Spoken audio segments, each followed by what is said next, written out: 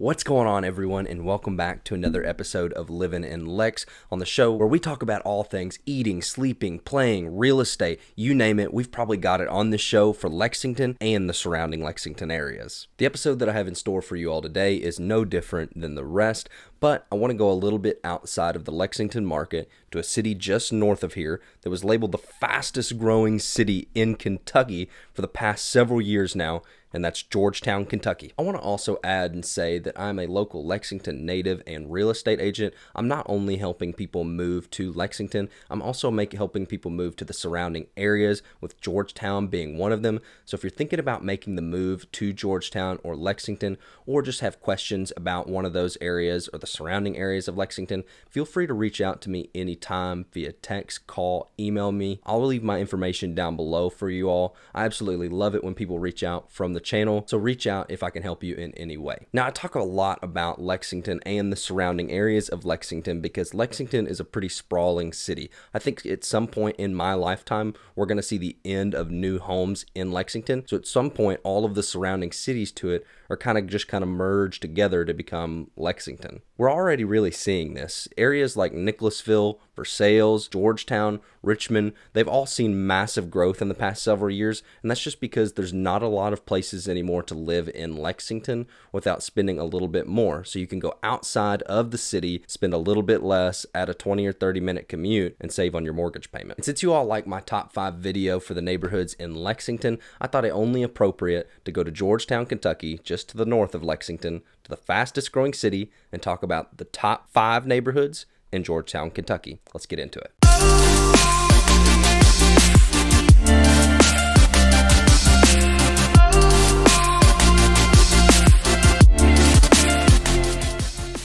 If you're watching this video, I'd almost be willing to place a bet on why you're watching it and why you might be moving to Georgetown, Kentucky, and I bet you it's because you're going to take a job at Toyota. Toyota is a massive reason why Georgetown has experienced so much growth in the past several years. They just have a lot of employees. Last time I checked, there were more than 15,000 employees there, and they're hiring people every day. I've actually never heard many complaints about people that work at Toyota there. I mean, every year they rent out a whole roller coaster park in Kings Island, so it's got to be a pretty cool place to work, right? But even if you're not going to work at Toyota, there's a lot of cool opportunities that Georgetown has to offer, such as commuting to Lexington. It's really not that far from Lexington. If you're going to Leestown Road or have a job in northern Lexington, you may only have a 10, 15, 20 minute drive to get to work every day. Before we just jump into the top 5 neighborhoods of Georgetown, I just want to let you know that Georgetown is very different in terms of the homes that they have to offer compared to Lexington. So if you watch my top 5 neighborhoods in Lexington, it's going to seem a lot different. Like I said before, Georgetown has been the fastest growing city in Kentucky for many years now, so that means there's a lot of new homes in Georgetown, whereas in Lexington, I talked a lot about the older, more established neighborhood and fixing those homes up and how beautiful they can be and how much value they can hold. But while in Georgetown, a lot of those homes are new construction neighborhoods or were built in the 90s and beyond. So for the number 5 neighborhood that I have for Georgetown, Kentucky is the Colony. One of the biggest things that I hear people talk about when they refer to the Colony neighborhood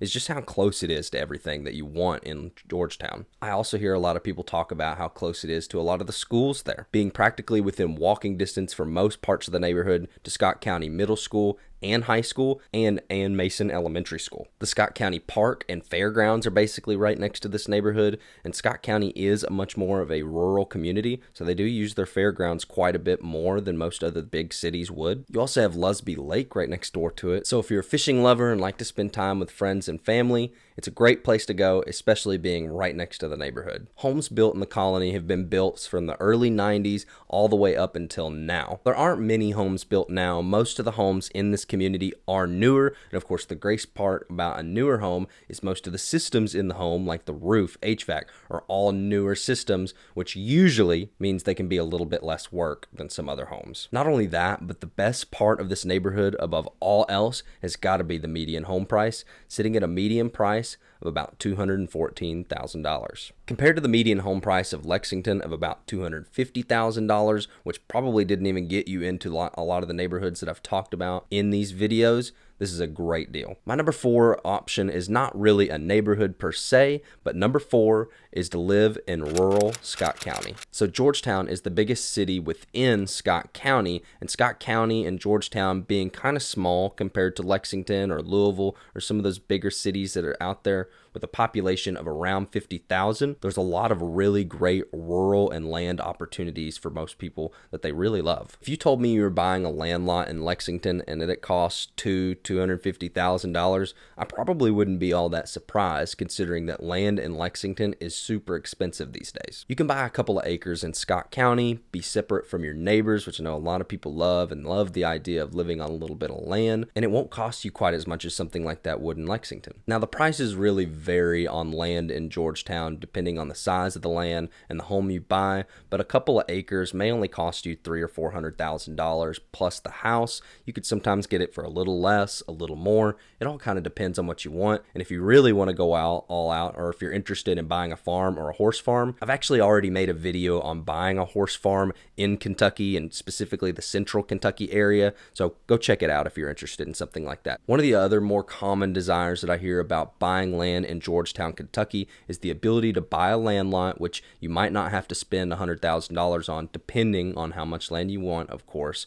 Buy that land lot and then of course build a home on it, whether it be yourself or what I recommend, hiring a builder to come out there and do it for you. And of course, if you're interested, I do have a lot of builder contacts, so reach out to me and I can get you in contact with the builder or even show you some land that you can buy too. So for the number 3 home on this top 5 list, I have one that by far probably has the best location for most people, and that is Pleasant Valley. The Pleasant Valley neighborhood is the closest to Toyota and I-75, so if you're working at either Toyota or down in Lexington or wherever you may work, it's likely the fastest and quickest commute to work from this neighborhood. It's also the closest neighborhood to many of the stores that Georgetown has to offer, being Walmart, Kohl's, Tractor Supplies, and there's even a Planet Fitness nearby. And if you're a golf lover, Cherry Blossom Golf Course is right down the road. And I don't know about you, but I love a good steak restaurant or a steakhouse. So if you love steak, by far my favorite in Georgetown is Cattleman's Roadhouse. Pleasant Valley neighborhood is a new construction community. If you want a quick commute to work, whether it be at Toyota or Lexington, you can expect a median home price here of around $274,000. For my number 2 neighborhood on this list, it's a little bit more of a unique one and probably one of my favorite ones that we're going to be talking about, and that neighborhood is Mallard Point. Now, Mallard Point in terms of area is a pretty big neighborhood,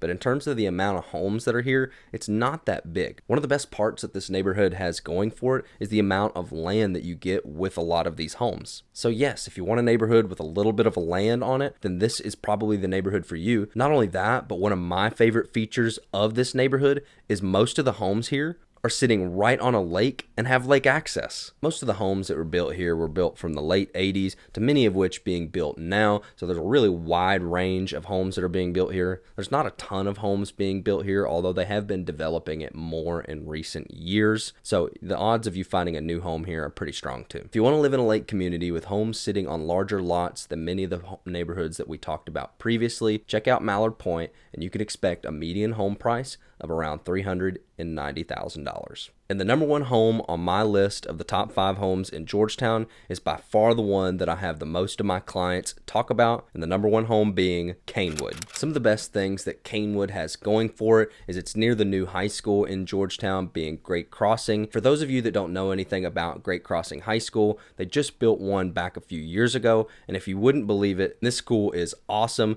They have a lot of really cool stuff in the school. One of the coolest of which I think has got to be their indoor practice football facility. They take football very serious in Scott County and they love it a lot. They beat a lot of other teams. The Cincinnati Bengals don't even have an indoor practice football facility, and this high school does, so it's pretty crazy. Besides the high school, it's a golf community, and a lot of the homes are actually surrounding the golf course, so if you're a golf lover, this is probably the best neighborhood on the list for you. It has one of the most balanced areas of Georgetown, being close to a little bit of it all in Georgetown. Most of the major shopping, churches, and everything else that you can do in Georgetown is surrounding this neighborhood. Not only those things, but one of the biggest reasons that I decided to rank it #1 on the list is just with the sheer amount of people that I hear on a daily basis that want to get into this neighborhood. With as much hype that Canewood receives and as many clients that I have asked about it, it's got to rank #1 on this list. Homes have been built here from the late 90s all the way to brand new construction homes being built today, and you can expect